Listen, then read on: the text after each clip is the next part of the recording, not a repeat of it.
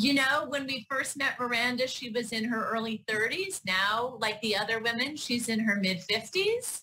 I think she's changed a lot. I'm not allowed to say too much about it, but I think it's safe to say she and Steve and Brady are still living in their house in Brooklyn.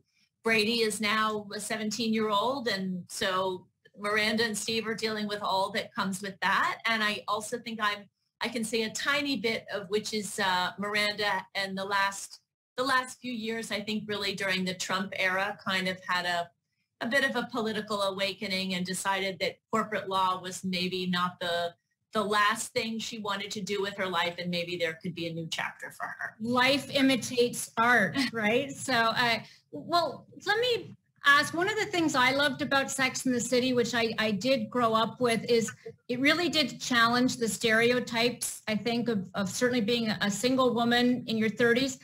Do you think that this is challenging some of the stereotypes of being a woman in your 50s? Yes, I mean, I think even by doing the show, I think we're challenging the notion, you know, that perhaps, you know, being a woman in your 50s isn't interesting or isn't deserving of attention or won't engage people of all ages.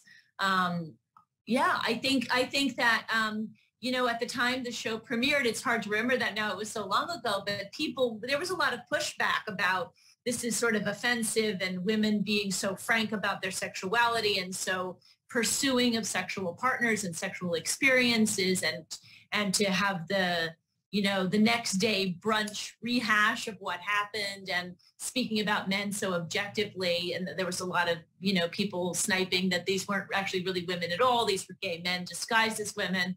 And I think very, very quickly we got over that, but that was the initial reaction. And I think in some of the press that we've seen leading up, of course, nobody has seen any of the real show yet, but is like, yeah, do we really want to see these women in their mid 50s? Like, they're too old. It's like, well, I don't think we're too old. And, you know, the audience. I was lamenting the fact that sex is not in the title anymore, but I know for sure it'll be integrated into the plot. So I look forward to that. You know, I want to step back and talk about your own evolution a bit because obviously, how have you changed? One of the things I noticed when you were running for governor of New York or running in the Democratic primary against Andrew Cuomo, you talked about leaning in to being a Miranda. What does that mean? How are you like her and how are you different? Well, you know, it was interesting when I first started to do the show and people would ask me how I'm like her. And I would say, other than sort of being confident about my brain and leading with my brain, she and I really have almost nothing in common. You know, I was a mother at that point. I was in a long-term relationship. I was a very domestic person. Yes, I was focused on my career, but not to the extent that I was focused on kind of the more internal, you know, what we think of as sort of the feminine sphere.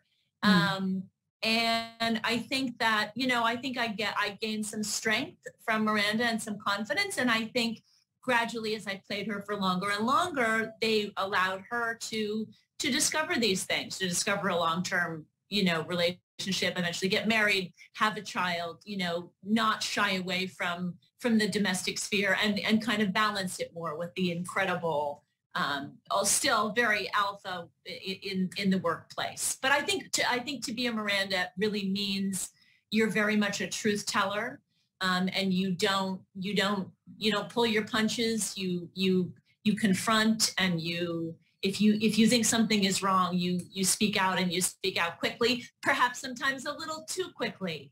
And then, you know, Miranda's very, very feisty and very fiery, and sometimes things get away from her a little too quickly and she has to backtrack and apologize sometimes.